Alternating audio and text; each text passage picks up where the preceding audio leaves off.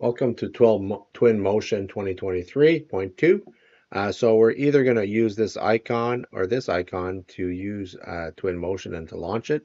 As you know, this software is really great for working in 3D and creating basic 3D mockups that can even be used for games and or VR. It can also be exported to Unreal Engine.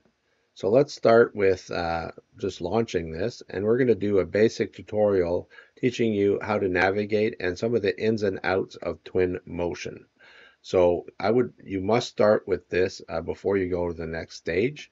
And this splash screen may change over time, but basically under the Learning tab, you have access to these architecture rooms or lake house room. So I'm going to suggest that you use the materials room and click the download button. I've already downloaded, so I'm just going to open it and I'm going to show you around and show you some of the basics.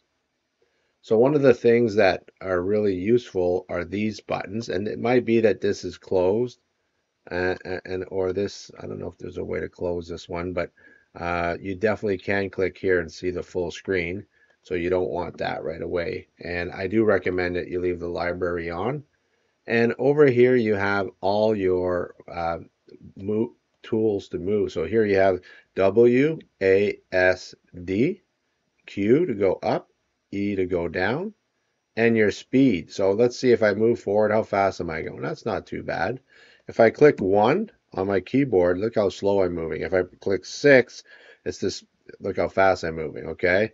So now you don't want to do that too much. If ever you did that and you got lost, just press F and it'll zoom you to something. And then I'm going to zoom back to the norm. So I'm going to press F. I'm going to press 2 or 3. 3 is probably the best speed, really. And now I'm a little bit out, so I'm going to press 4. I'm going to go back into this building. And now I'll show you there's a little bit of a hotkey. If you can't remember under the I, you'll see under speed, and speed is over here. So here's the speed of a plane, a car, a bike, walk, handle it with your hand, and inspect speed, which is really slow, okay? So scrolling with the mouse allows you to go back and forth, look around. And what I want to do now is I'm going to start by showing you some of the features. So this already comes with some neat materials. So in the library panel, I want you to go and change the wood paneling. So here you get to see what it actually looks like. Okay, so if I change, so I want to have this look. You can drop it in place and see. Now, one thing that I do really like too is the scale option. So whenever you drop something, there's kind of a details view that shows up over here and you see what it is that's selected. And what I want to do is you see these wood planks are way too big. So what I'm going to do is I'm going to go, well, I can make them look rougher and I can make them look metallic or dull. They were actually already pretty metallic. So you have all these options, but the one that I like the most is detail. No, what's it called again? Scale. So scale makes it a lot smaller. Okay, so you can adjust this based on, and you could rotate this if you wanted to. So it really allows you to really decorate and do some really neat stuff. Okay, so under materials, there are, like, we could go grab some of these stones, put that on the wall. Maybe, change all of these just so you can get a sense and play around with it. Emissive means that it'll glow in the dark. Okay, so that's a lot of fun. And, play around with a lot of these. The normals is how rough it looks. So if I look on this one, doesn't seem to have one. So let's just go and let's try something else, some other material like a roof covering, which I think that's what that is, by the way. And I can, I don't think I'd put an emissive on a roof covering, but metal, does it look, it looks like stone instead. Roughness and if you want, you can move in closer to see what it looks like. So using the WASD key. And let's see if I go less rough, more rough. You really see it when you go up close. So as you decorate your environment, you want to definitely do that. Now, WASD. And what I want to do is I'm going to go to an object over here, and I'm going to transform this.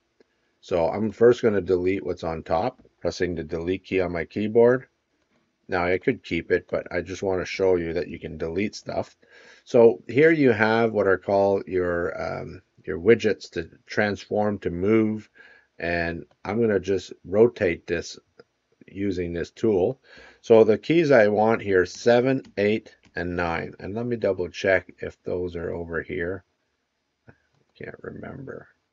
Pedestrian mode, take a screenshot, fly, what time of the day it is. You can make it, time at night or whatever you want, like at night. I'm going to just leave it where it is, but I just want to show you.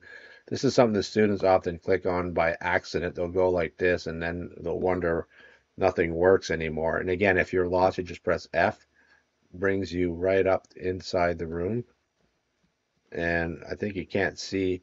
So what you have to do is go back here and make sure that you're not in 2D mode, but 3D mode. So click over here and we're back to good.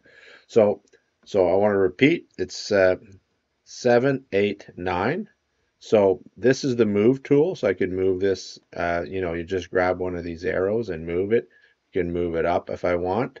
If I press the 8, this is the rotate tool. So maybe I need to rotate this, and you even see the angles. I'm going to Control Z this.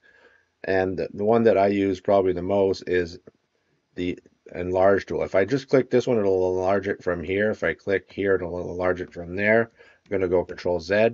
But if I want to increase it proportionally, I click in the middle. Okay? And now I'll click on the move tool, and I'm going to try to put it on the ground. So just go slowly here. And if you see it go in, you just put it right above. Okay? So that is really useful. Whoa, and I'm still press the F key, which brings me back to whatever I had selected. I'm going to press the 3 key so that I don't move so fast. And I want to just show you some of the other really neat things in motion. Give me a second here. Not sure what's happening here. Give me a sec.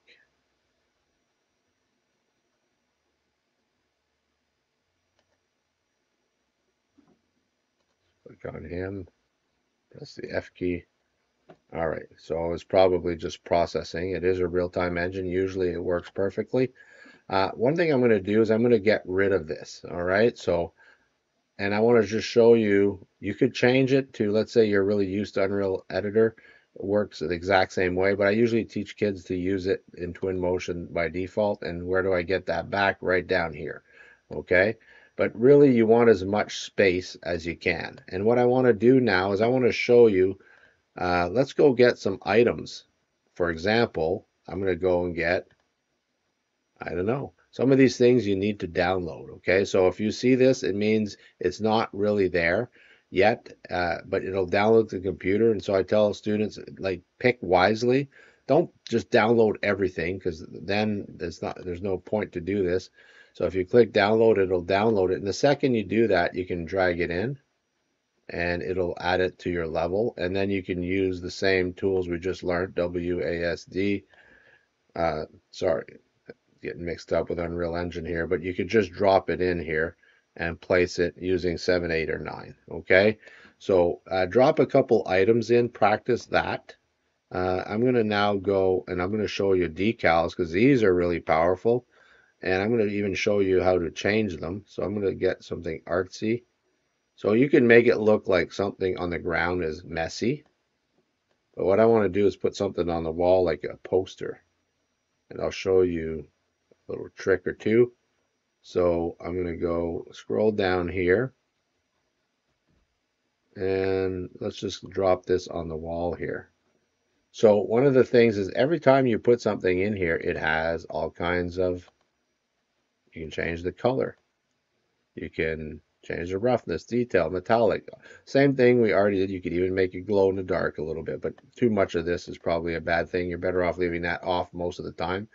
But I want to show you that you can actually, under details, just got to remember here, there's an area where you can actually change the settings. I'll have to come back to this later. But so you can add decals. What else? Well, primitives are shapes. So often students are going to want to build something that's not in their level. So what I don't know, let's say like a walkway. So that one's 10 meters by 10 meters too big. I'm going to go Control Z. I'm going to create a walkway down here.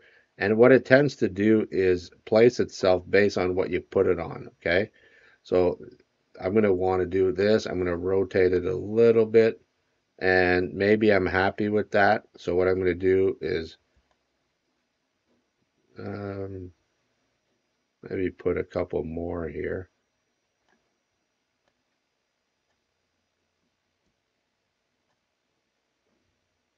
So I'll have to, I thought I could use the Alt key, but it's not letting me.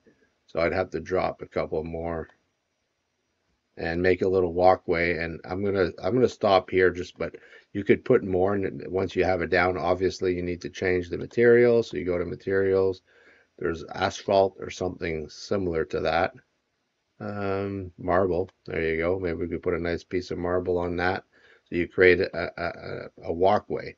So whenever this is happening, just let it be. It's a rendering.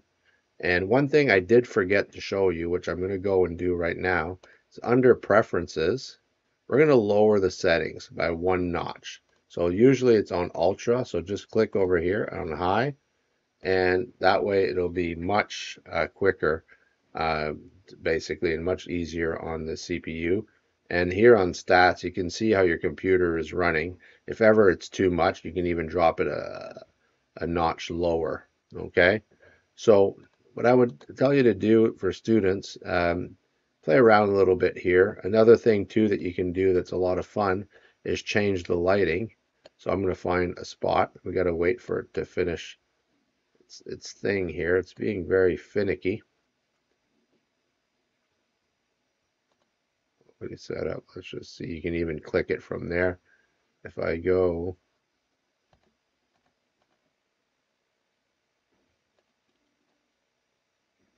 give that a few seconds.